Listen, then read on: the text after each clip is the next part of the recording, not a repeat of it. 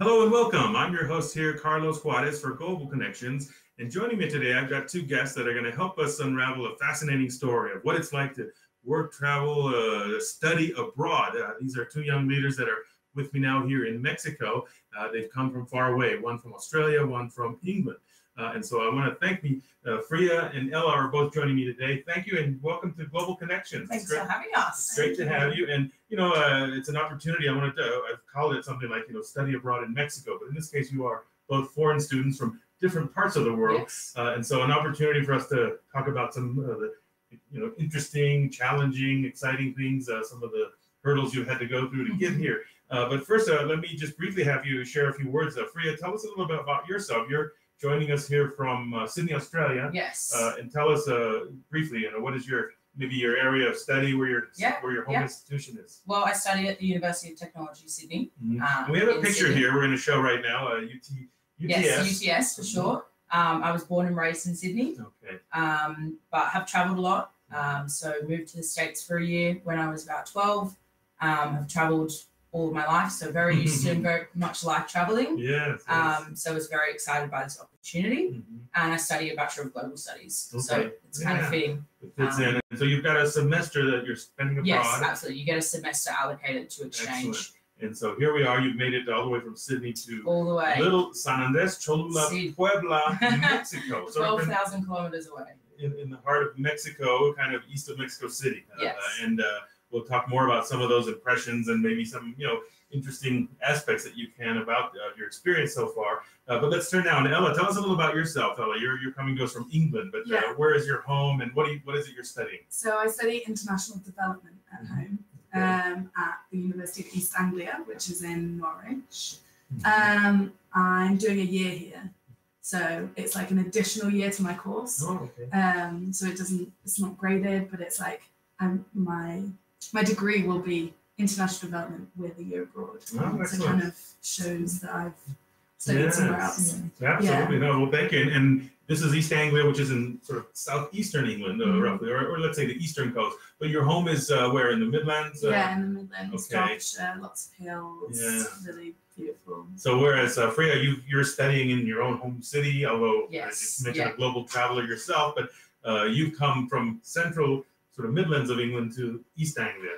And that itself is an adjustment because it's not your home. But of course, what really brings us together, and I want to talk about this opportunity. Global Connections is really a dialogue we have about different experiences, global issues. Sometimes it's maybe expert opinion on this or that, but really what I enjoy is more the people stories. Here you are undergoing an experience that without a doubt is a life-changing one. You're studying in a place outside of your normal comfort zone, and that presents challenges, opportunities. Now, both of you, for having made this decision, obviously have some spark, some interest. I would, as a college professor many years, if I had my way, I would say, especially students of the things you're studying about, global studies, development, you really have to get out there, smell the flowers, get engaged. You can only do so much from the textbook. Yeah, one thing to read, but a whole different. And it also reflects, again, we live in a more globalized world than ever, more mobility. Your parents and grandparents, it's a different era, and there was some mobility 30, 40 years ago, not as much.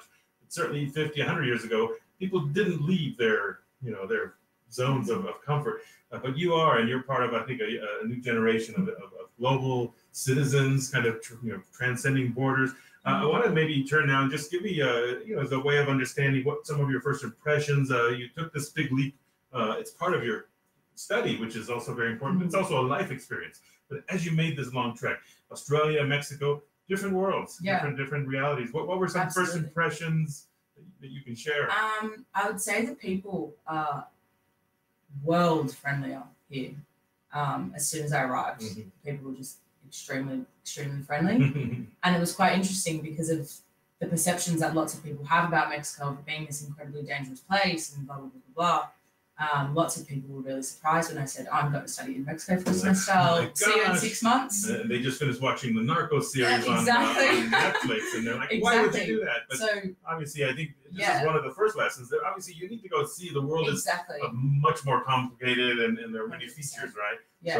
So initially, the people were just absolutely, and still are absolutely lovely. And Puebla is beautiful, and especially Cholula. Yeah. And I flew directly into Puebla, so I didn't go to Mexico City first. Okay. So I haven't experienced what's supposed to be this grand sort of cosmopolitan city yet. Of course.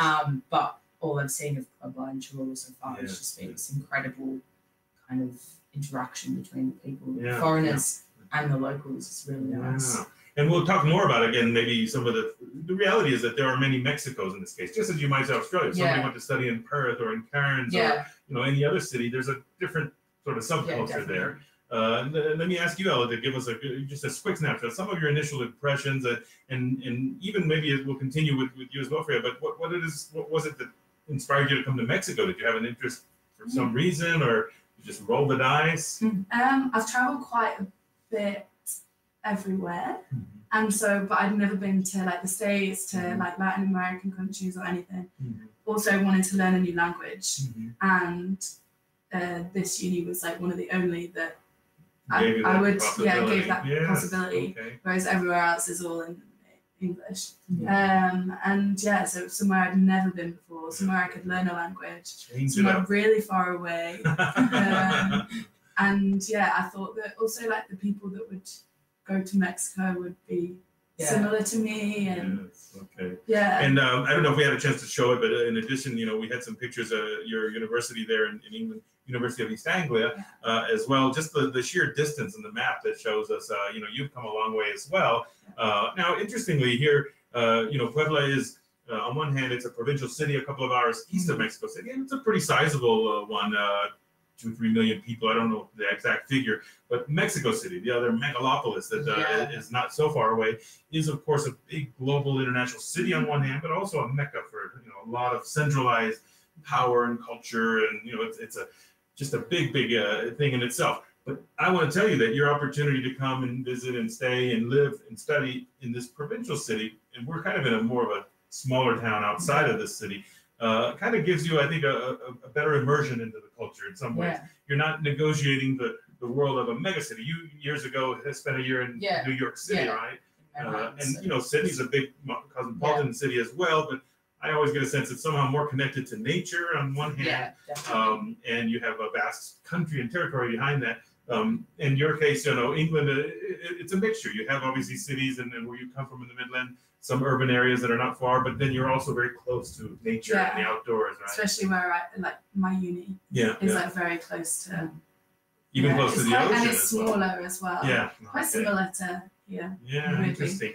And here I wanted to maybe real quickly hit this concept. We often hear the term culture shock, and it happens to all of us, even if we are going short-term, traveling someplace out of our comfort zone, confronting challenges.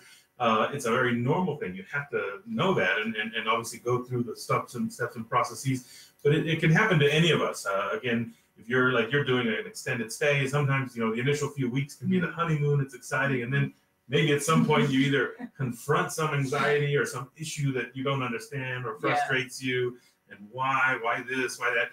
Any examples that come to mind? It's really interesting that you said that, because about 2 weeks ago, Ella and I were both talking about how we were just feeling this really strange sense of that's real now. It's been a month and a bit. We're actually getting on with it. How have we gone through this many weeks of university? And then we started to speak to some of our other international friends, and they said it's really weird because we've started to feel that way as well. And it was the same week. Everyone started to feel the same way about it finally kind of hitting you, that it's not just, I'm here at this fantastic university and blah, blah, blah. It's like, because it is initially, there's like an exciting euphoria. I call it the honeymoon, and it's also everything is new and different.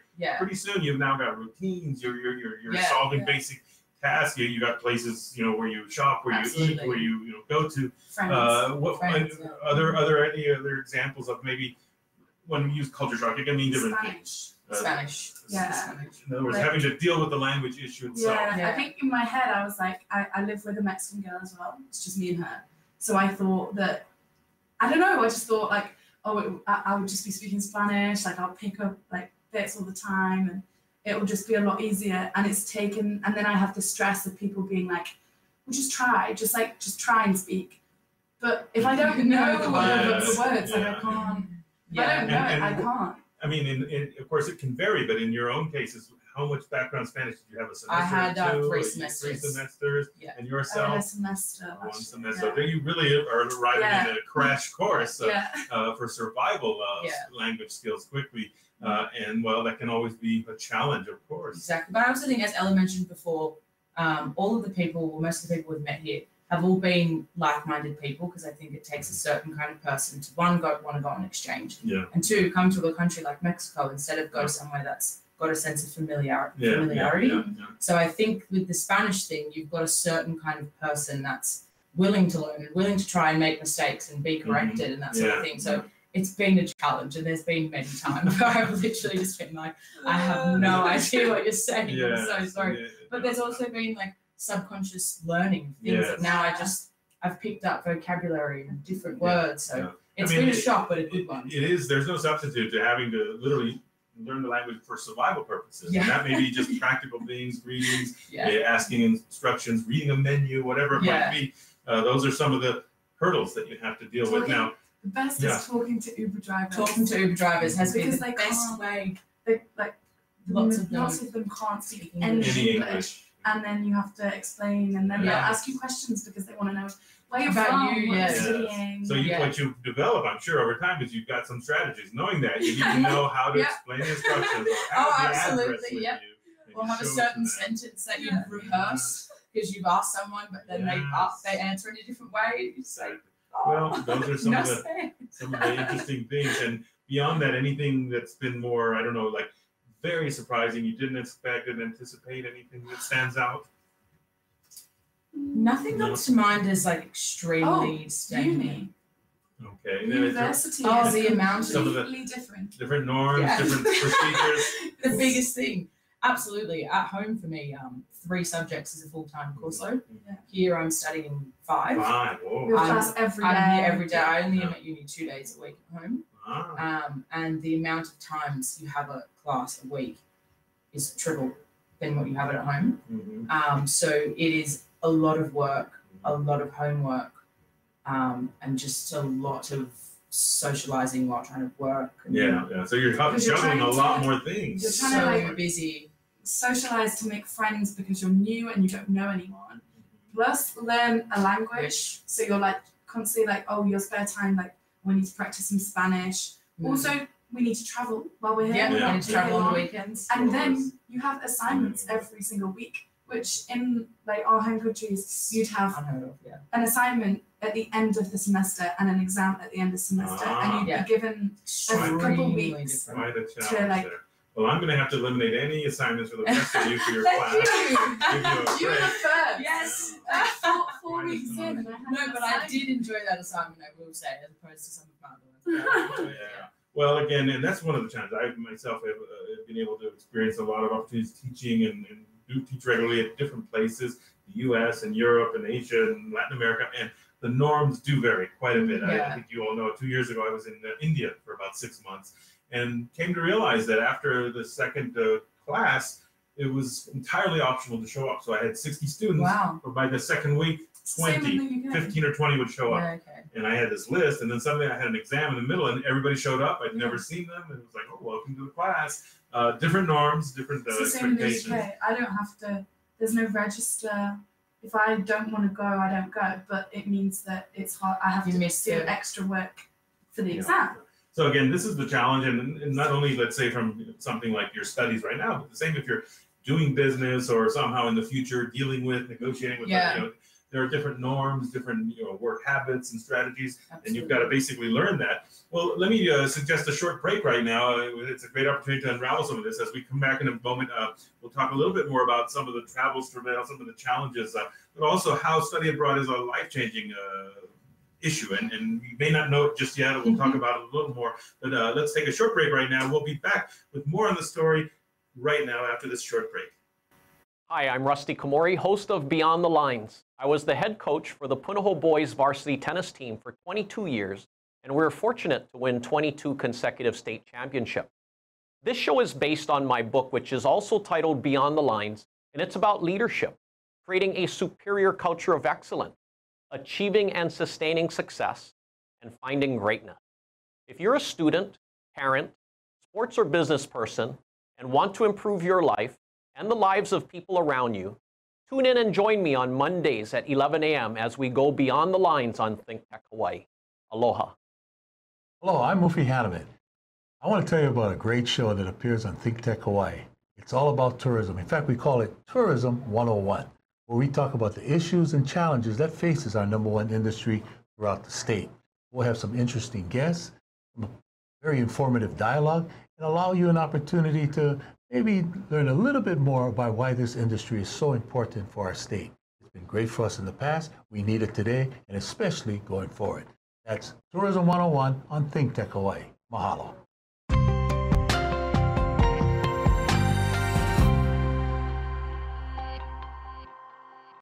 Aloha and welcome back. Welcome to Global Connections. I'm your host, Carlos Juarez, and I'm joined today by two young leaders, two young women who are studying abroad currently in Mexico.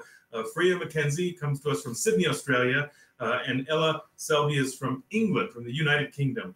Soon to be free from that. Let's hold off on that. That's a separate story. We'll try to unravel the drama that's unfolding in Britain, both its politics and the whole Brexit saga.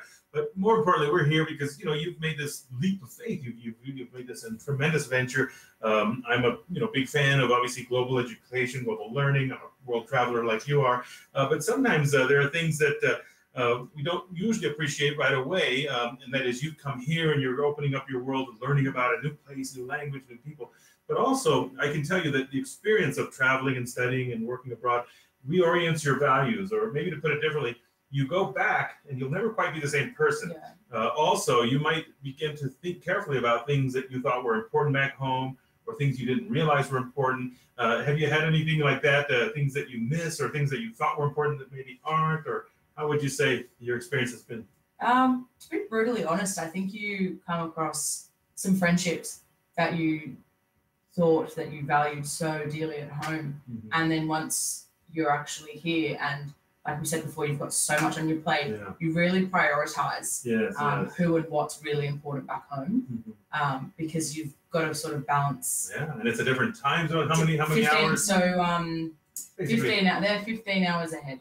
And it's like basically like the future in effect, because Australia's always right there at the tail end of the time zone. And the time is just, it makes it very hard to really communicate. It's a different world. It's really hard. But I think in saying that as well, I've learned to, this is my first time living out of home as well. Mm-hmm. So because my university is quite close to my actual home, and it's extortionately expensive to live anywhere in Sydney. So most people live at home while they study.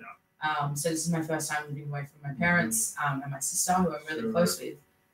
You're on your own. So I think you have a new sister, a new friend. I've got a new sister. So I think that you really gravitate towards the people that you hold really similar values to, which has been really nice. And you just kind of friendships really quickly because you're forced to. But I've just learned to just grow up. I think I've had to. You don't have time to stop and think about it. I don't have time. So I don't have time to.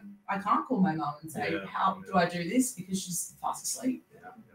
So I think I've just realised who and what's really important. And is there anything you miss? You need some Vegemite or something? I brought Vegemite. I brought Tim Tams, and I brought Milo. But I think I just miss the accessibility to beaches all the time. I didn't realize that I went to a beach every single day at home. So it's right at my doorstep. There's no beach here.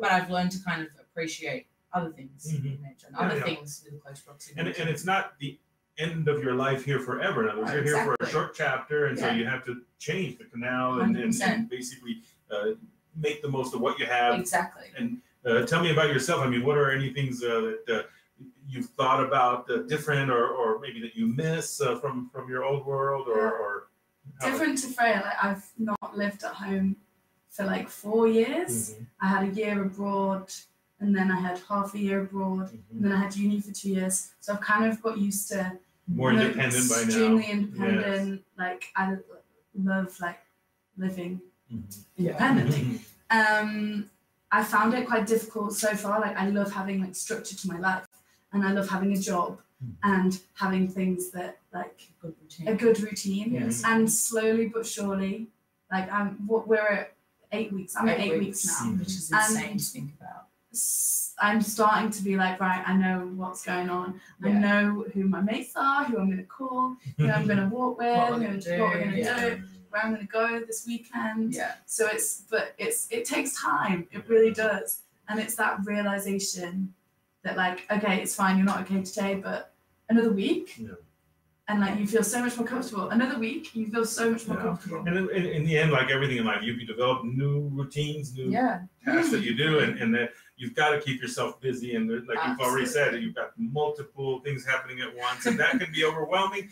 But it also doesn't give you enough time to stop and think. Exactly. Of course, you just got to say yes and do it. Yeah. I was just saying to Ella, I think I've been exhausted for 8 weeks, but it's just like just got to keep going. Go. Well, yeah, and now the other is you've got obviously now to appreciate that you're developing new norms, new awareness. You're also quickly learning how to convey to people, and you both come from, on one hand, similar worlds, being what they are. Maybe if you want to call it the first world or the English-speaking world.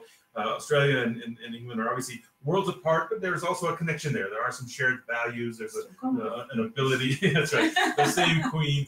But beyond that, I guess what I'm really getting at here is that you are also suddenly in a different world here. In this world in Mexico is curious. It's a paradox. It's old. It's new. It's connected, but it's also very provincial and closed. It's rich because there's a lot of rich, although it's very concentrated and also deeply disparity. So you have a large population that's poor by standards of your home countries. I mean, what could you offer by way of just some quick impressions of what you've seen now in Mexico? You talk about the warmth of the people, and that's one aspect about the culture and society. There are other aspects that can be either challenging or frustrating or maybe surprising. I mean, Mexican culture, society, how have you experienced it? The environmental aspect. I want to recycle and things like that because it's just like the norm that I would.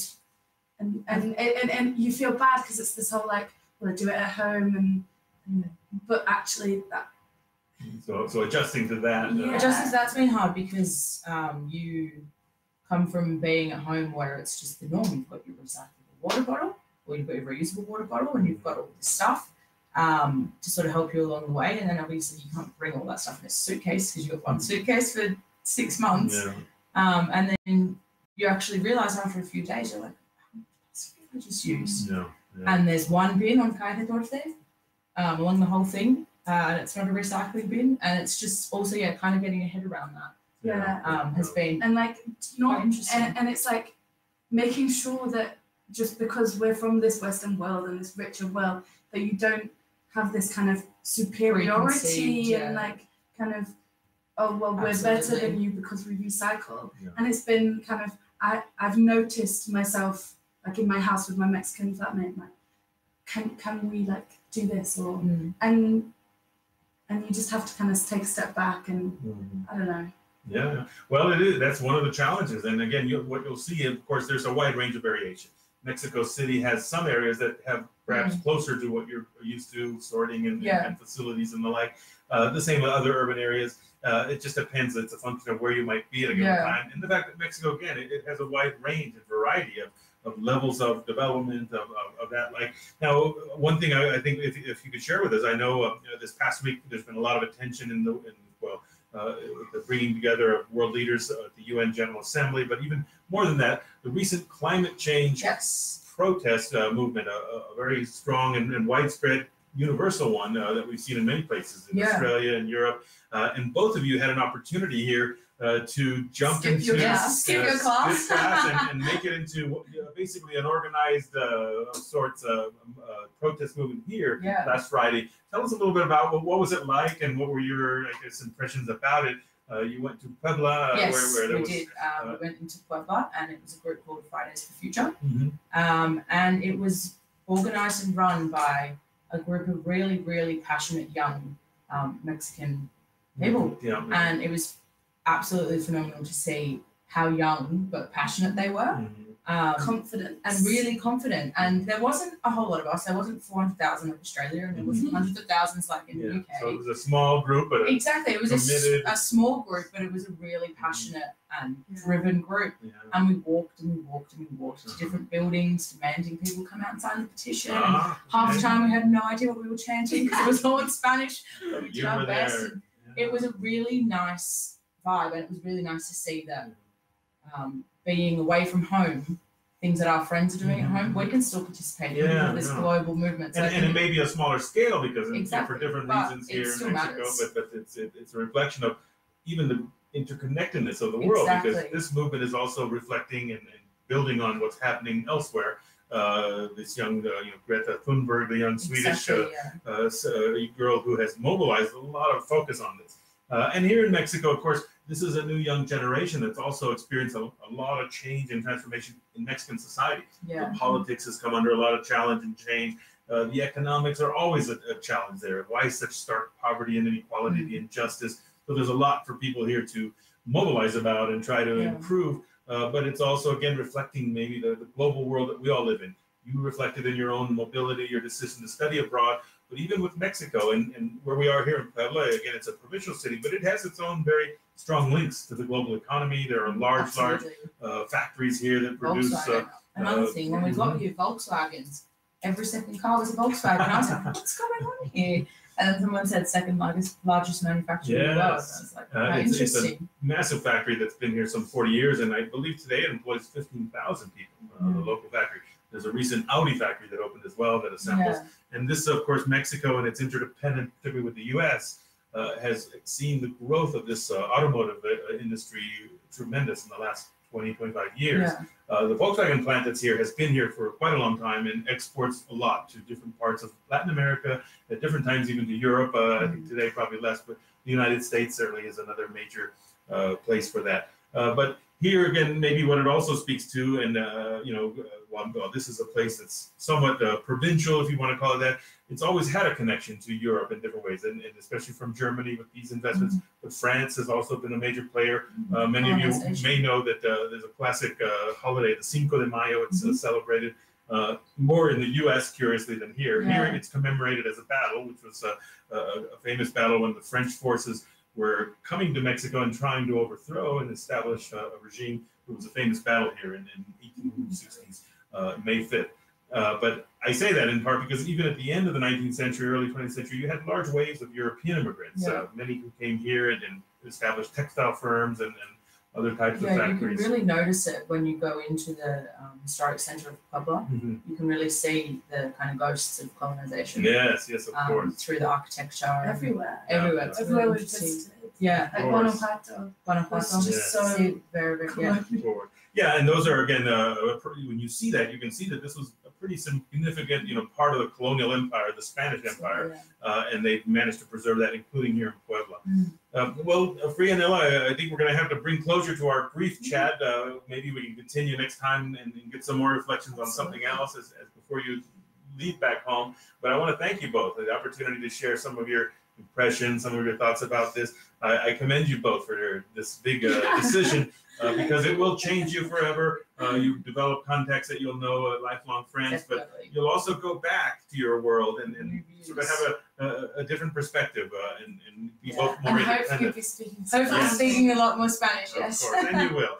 Well, that brings a closure to our program today. I'm your host, Carlos Juarez, here on Global Connections. And again, just an opportunity to hear some young leaders share their own insights, reflecting the new global citizens that they are studying abroad from Australia and England here in Mexico.